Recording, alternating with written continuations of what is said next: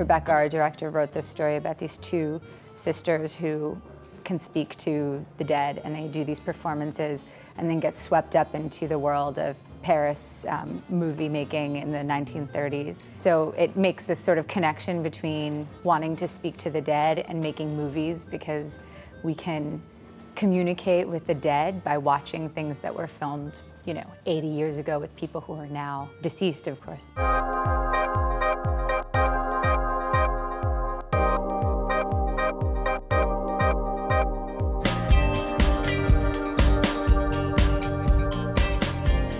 Yeah, it's interesting because Rebecca found this story about the Fox sisters, and Bernard Nathan, the producer, that Emmanuel's character Corbin is based off of, and put them into the 30s in Paris, which I think was such an interesting time to kind of tie this whole story together in, because it was so glamorous in this kind of time of like just having fun and style and arts and everything, but also obviously before the war. Which is a really interesting parallel, because they don't know obviously what's about to happen in this kind of period of, joy.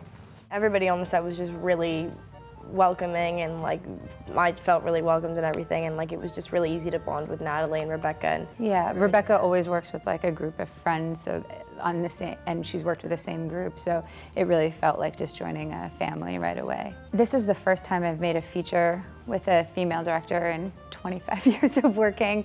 Apart from short films, I have done shorts with female directors, and I've also directed myself. And I don't think anything's different. I think every director is different, and every director has their very unique way of working and their very unique vision. I just think that there's clearly lack of opportunity for women, particularly in the United States.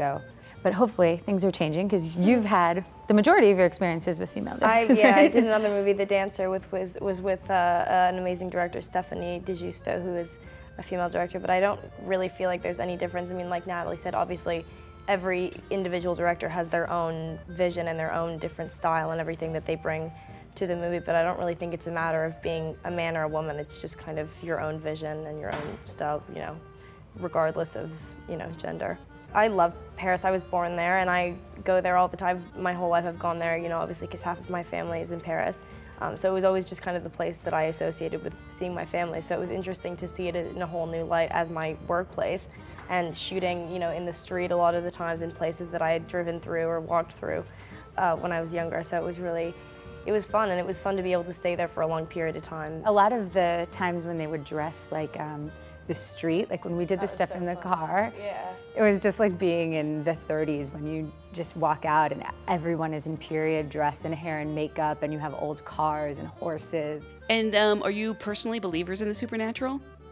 Anything's possible. I don't know. I haven't personally experienced I haven't had any experience with the supernatural, but I think, anything's possible, and some people definitely feel like they have a different, connection to energies around us and everything, but yeah, anything's possible. Easiest thing to say, we don't know. Yeah. Because who knows? Yeah, who knows?